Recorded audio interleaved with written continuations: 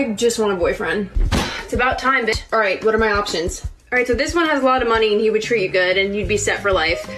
This one would be really, really nice to you and he treats his mom well. This one is like totally obsessed with you and in love with you. And these are all some really good ones. Actually, this one doesn't want you at all, so ignore that one. And wait, why doesn't that one want me? It doesn't matter, he would treat you like shit anyway and he's 5'7", so just ignore it. But what's his name?